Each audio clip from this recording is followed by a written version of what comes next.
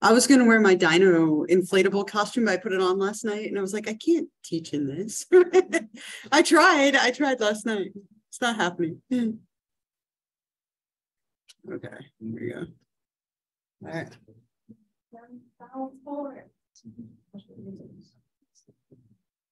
All right. Well, happy Halloween. You like my slippers? My kids gave them to me. They're like, you have to wear your slippers. They complete your outfit. But they're kind of uncomfortable. They're huge. They're like cars on my feet. I love them. They're like comfortable to wear in the house and not around outside. Anyone doing anything fun for today? I'm giving out lots of candy, I'm sure. I'm so excited to take my kids trick-or-treating. It's like my favorite thing to do because I have to check all their candy like a good parent, right? I want to make sure it's safe. So I'll eat half of it for them just to keep them safe. It's all for them, of course, right? Yeah. Oh, I was going to show you a randomly, just because you have no choice. There they are. So my kids dressed up. I think they look pretty cute, right? So my heart's a little. Priorities. Let's turn it down so you can see my children. All right, so my youngest is a sparkly dragon, right? I'm not sure. And then a cat witch and an evil clown, though she wasn't allowed to wear her blood-soaked like tights to school. But like that was their line, I guess. No blood on your costumes, but they looked super cute. I had to take a picture, and you have to look at it, right? I'll just leave it up. So I'm just kidding. So was excited to share that with you. And I have a couple of things, and then I did bring you lots of candy because it's Halloween and it's early, but I plan to eat a lot of candy today. So I think we should just get it started. I have no problem with that. But we'll get into this today. We're going to I have like a couple of slides to introduce with this, and then actually have you doing like a little group project. So it'll be nice. I'll put on some music. You can give you some candy while you're working on it. I think that'll be kind of fun. I used to show like parts of like Halloween movies, but it got harder and harder to justify why I was doing it. So it's not the most fun conversation for Halloween, but hopefully you can make the most of it. I want to share like two things before that though. If you were the exams, I did grade them all. So hopefully you saw your scores. Just as some context on the exam, the high score was 99%. So amazing. There were, I think, 3 people who got 99%. Just amazing. The low score was a 61%. So a little bit of a range. The average was an 88.6. So just shy of an A. And the average amount of time people took to take the test was 55 minutes, 13 seconds, right? So it looked like you all had plenty of time. A lot of people did amazingly. There were a ton of A's, which I would hope to see given that you had your notes in your book and everything. So hopefully you feel really good about that. I also graded the homework with the song lyrics. So everything should be all graded and up to date. So you can make sure you check that on Canvas if you want to get those scores. But we move into, this is our last like third of the class that we move into, which just seems crazy. It went really, really quickly. But we'll look at birth control and contraception and abortion in this unit. Then we go into pregnancy and birth, and then STIs, sexually transmitted infections. We'll look at varieties of sexual expression, power, and then selling sex. So those are our last topics. So we have a third of the semester left, one more exam, one more assignment. And again, if your scores have been good, keep doing the same thing. If you wish they were a little better, try and change things up again as we move into this last third of the class. Again, it feels like it's gone so quickly. But, any questions or anything about any of that before we jump into birth control methods? I don't know if that's a good Halloween topic or not, but it could be worse, right? It could be STIs for today. That seems like it'd be like punishing if we were talking about sexually transmitted infections on Halloween. But any questions, thoughts, anything? All right. So like I said, I have a few slides to kind of introduce this, and then a clip or two and a few things we'll talk about. And then I'm actually going to have all of you get into groups and do a little group project with some common birth control methods. So we'll get to that. and the candy and stuff in a little bit here. But let's introduce this contraception and birth control, right, which is the topic for this chapter. Here we're talking about preventing pregnancy. Right, so birth control methods traditionally are used to prevent pregnancy, either by preventing ovulation from happening, so preventing the egg from being released, preventing fertilization from taking place, the egg and the sperm meeting up, or implantation, right, the egg implanting in the uterine wall. So we can approach birth control from a couple of different ways. And there are a lot of different methods, right, that people use, and we'll talk about that a little bit. And we really have a lot of evidence that we've been using some kind of birth control method since the beginning of recorded history. And it's kind of wild, some of the things that we used to do. Ancient Greek civilizations used magic, superstition, and herbs to try and prevent pregnancy. So magical, like rituals, the use of herbs and tonics. The Egyptians would fumigate male genitalia with certain mixtures and like smokes in order to reduce the likelihood of people getting pregnant. Seed pods, grass plugs, empty pomegranate halves were shoved up into the vaginal canal to block sperm from getting up into fertilize the egg. And then early condoms were made out of sheep intestines. So we've come a long way since those things of, using kind of very primitive methods, but people have been using some kind of birth control for a very, very long time. And the natural methods are really common, which we'll talk about as well. In the United States, birth control has been really, really just kind of controversial since the beginning. Right? We had a lot of people who were trying to further the availability of birth control, and for every person doing that, there was somebody fighting it. So Anthony Comstock in the 1870s into the 1900s was probably the most avid fighter against birth control methods. So whenever birth control methods came out, he said that they were immoral, that they were encouraging people to have sex. Still an argument that people use today to fight against sex education. But the Comstock laws were things that were trying to prevent birth control methods from being available. These two women, Margaret Sanger and Catherine McCormick, were two people who were instrumental in trying to bring birth control methods to women in the United States, literally smuggling things in through the mail, distributing pamphlets illegally, both of them arrested multiple times for their efforts, kind of pioneers, right, in this realm, and really trying to make it available for women so that they had better rights and choices. Yeah. Sure. Well, now you have to, but yeah. Well, I thought it was funny that I was doing a presentation on Margaret Singer. Yeah. And I was like, she's so awesome. I have to decorate my new room. I want to put a picture of her. Girl queen, put her up in my room. And then I continued reading articles, and she was later I can't think of words because it's the morning, but seen worse in the public eye for her really extreme credited racism. And I was like, oh, never mind. Oh no. Right. Yeah.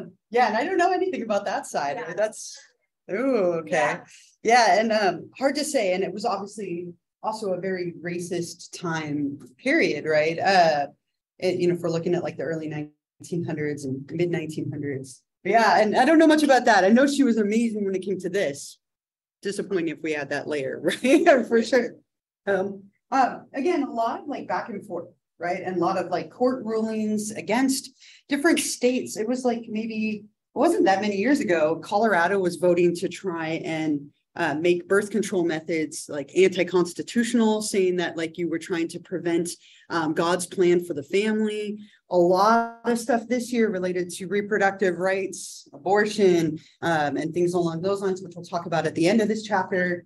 This is something that continues to be controversial even today, right? The idea of people having the availability of blocking, getting pregnant, but on a broader spectrum, we're talking about not only avoiding getting pregnant, but also avoiding getting STIs. So there's kind of multiple layers to the idea of contraceptives and birth control. Today, right, as I said, it's still remaining pretty controversial.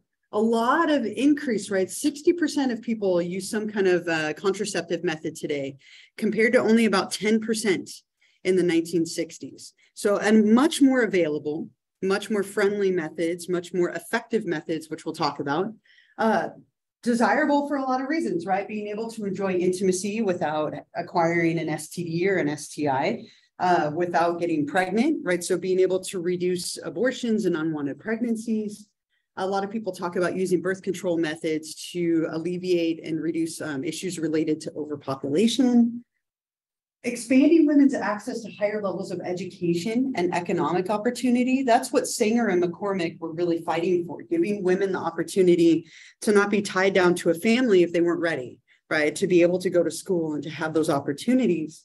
A lot of opposition from religious groups, right? Traditionally, religion and birth control methods have very much been like on opposite ends of the spectrum, fighting the idea, right? So calling it a blasphemous mockery of God's plan for the family, right? As kind of the popular far-right Christian perspective on birth control.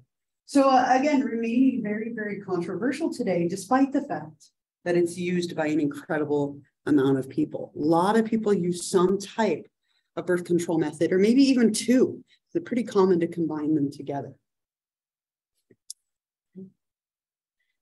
So when we're talking about choosing a birth control method, this really should be something that people who are engaging in any kind of sexual activity together, whether it's like a casual encounter or a relationship or whatever it might be, this should be something that you have a conversation about before you're in the heat of the moment. It's not really the time to do it, right? I have a great clip of that. If you've seen the movie Knocked Up, there's a great miscommunication scene in the beginning where like they're about to have sex with each other. They're both drunk and trying to have a conversation about whether or not they should use a condom, and doesn't go so well for them. Well, I'll play that for you. So definitely something you should have a conversation about before you're engaging in any kind of intimacy. Just something that should be talked about, obviously, before that moment, right? Ideally, right, you have a conversation, reading and discussing options together, right? And so in a heterosexual relationship, it's very common that maybe like the woman is on something like the pill, right? Or something like that, or using like a ring or some kind of a method. And then oftentimes a man will use a condom. And so you're combining methods together, making them more effective for the most part. But these should be things that you talk about and discuss together. Obviously, that makes it a little more complicated if it's more of like a casual like encounter rather than a relationship, but still, right? And sometimes couples will like attend a class or go to the doctor together to do these things, like to get them started, going to the doctor to get like an IUD put in, for example, or a ring put in to help, right? Or get prescribed medication, sharing expenses, right? Sometimes you know, these methods can be expensive, right? Some of you went condom shopping. Condoms aren't the cheapest thing. They're not the worst, but they're not the cheapest either. As a side note, you can get free condoms from our health center. You have to like say hi to them. You can't just like try and sneak in and grab them because they have a mirror, so they'll see you. But they do have them and you can get them for free. They give them out all the time. But these should be things that you, again, talk about and kind of are educated about before that moment comes. It's also important when you're choosing a birth control method. I have this quote up here at the top, right? It's important to remember that there is currently not an ideal method, one that is 100% effective, completely safe, with no side effects, reversible, separate from sexual activity, inexpensive, easy to obtain, usable by either sex, and not dependent on the user's memory. So other than abstinence, right, not having any kind of sexual like activity with anybody, right, there isn't an ideal perfect method. Every method has failure rates to it and issues with it, right? So there are advantages and disadvantages to every method, which we'll look at a little bit more later. So when you're considering methods, you want to consider the effectiveness and the cost, right? Everyone has, again, what is called a failure rate. If used properly, how many times out of 100 it will fail, right? Or how many times it will be successful. You can look at it either way. And so considering that and the cost, right? Some procedures are more permanent than others, right? Some are more expensive than others. Some methods are cheaper and some are more expensive. Well, how easy is it to use? What are the side effects? Some of the methods have hormones, which can cause side effects. or maybe require a doctor's visit or a procedure. There's also a lot of ineffective use. The number one reason that birth control methods fail is human error, right? Not using them correctly. There are like 7 steps to using a condom, right? The first one being that you have to check that there's an air bubble, right, in the condom, right? I went like this. You have to check the little condom, right, to make sure it has an air bubble. If they don't, somebody could have easily taken a pin and popped a little hole in the condom and you might not ever know, right? So checking it, checking the expiration date, right? There's like 7 different steps, right? And oftentimes, again, in the heat of the moment, people not necessarily doing all those. Using an expired condom reduces its efficiency. It increases its failure rate significantly. So checking the expiration dates. People like to keep them in their wallet, but then you sit on your wallet and you could very easily pop that little bubble in the packaging, which makes them less effective. So little things like that are things that you have to consider. It's also really important to know yourself. Like if you're the kind of person who isn't great with remembering to take a pill every day, birth control pills aren't the best for you. They're only effective if you take them every day at roughly the same time. So if you're somebody who's not so good at that, birth control pills probably aren't the best for you. If you're not comfortable touching yourself and inserting like a NuvaRing up into the vaginal canal, then that's probably not the best method for you, right? So knowing yourself and what you're comfortable with, how good are you with keeping track of time and remembering to take a pill, these are all things that you might want to consider. And again, a lot of couples do use backup methods, combining more than one thing together to make them more effective. And I have one more clip related to human error, again, from a comedy. So many great like romantic comedies that show these moments. But 40-Year-Old Virgin shows a great scene of like condom failure because he doesn't know how to use it. And that is obviously going to make it less effective. When we have the health center is going to come in like a week or two, couple of weeks, and they're going to talk about STIs. Sometimes they do demonstrations with condoms. They used to do one which was really entertaining. They'd have people come up and try and put a condom on and to simulate that they were drunk on a little like device, not on themselves, right? You know, inappropriate. But they would put like baking mitts on them, you know, like the oven mitts. And so to simulate being drunk, that you didn't have the dexterity to open it like you would if you were like under full capacity. Very fun to do. I wonder if they'll still do it because it was always very, very entertaining to watch. All right. So what I want to do from here is there are quite a few different methods, right, that are available. And rather than me lecturing about all of them, I thought it might be fun to do something a little different. So I have a box here filled with kind of some of these more common methods. So what I'm going to have you all do is I'm going to have you get into groups of like 2 to 3 people. Okay. And what you'll do when you're ready is you'll send one person up from your group to grab one of these items. Now, I would like to just remind you, these are all demonstration items. Please don't be like, ooh, look, birth control pills, those will work. They will not. They are very old. And like every year, 1 or 2 of them goes missing and it scares me to think what happened to them. So please, these are all old items. You do not want to use these, but they're great for what we're doing. So I have in here, I have a little like IUD. It's not this whole thing. It's just this tiny little thing at the top, but it includes the applicator. A NuvaRing, a female condom, a diaphragm, Plan B, the pill, again, not worth taking, but a vaginal contraceptive foam, the patch, a dental dam, and a male condom. Okay, so I have a variety of items. So what I'd like you to do is when you're ready and you have like 2 to 3 people, whatever's convenient, I'm going to have you come up and you're going to grab one item and one of these sheets. Okay, so you're going to write all of your names on your sheet. And then as a group, what I want you to do is you're going to take a little bit of time using your phones or technology, whatever you have available to you. I want you to look up your item and find out a couple of things about it. Just jot them down. You can put them right on here and then just turn the sheet in. But what is your item? How do you use it? Give me a little bit of an overview. Tell me some of the benefits and dangers, like the positives and negatives of your item. You could look up the failure rate of that item. How effective is it, right? How well does it work? What are some of the pitfalls of it? And then any other relevant or interesting information that you find out, like how much does it cost? Where can you get it? any random little bits of information that you want to share. So I'll give you some time as a group to research this. And then I'm just going to have you from your seat, whoever wants to do it, you can split it up in your group or one person can do it. It's up to you. But you'll share that information with the class. We'll go through and share that really quickly. And then we'll move on, right? No. So when you're ready, go ahead and send one person up to grab a sheet and an item. And then while you're working, I'll put on some like Halloween music and I'll pass around candy. So that'll make it kind of fun, I think. But when you're ready, come up and grab an item, 2 to 3 people in your group, and then go ahead and get started.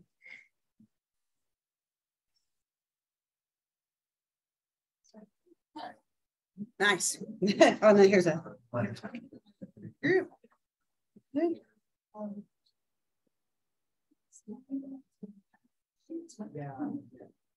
Got neutering, female condom, male condom. Okay, there you go. That's the first control. Here you go. Nice. The copper one? Yes, that's the tiny little thing up at the top. Oh, that's cool. Yeah, it has the whole applicator in there too. Did everybody get an item? There's still a couple items up here left if you.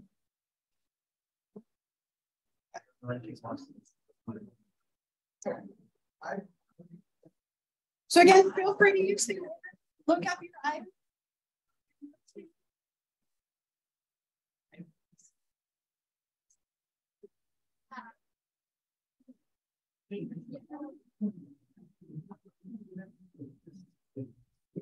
Perfect.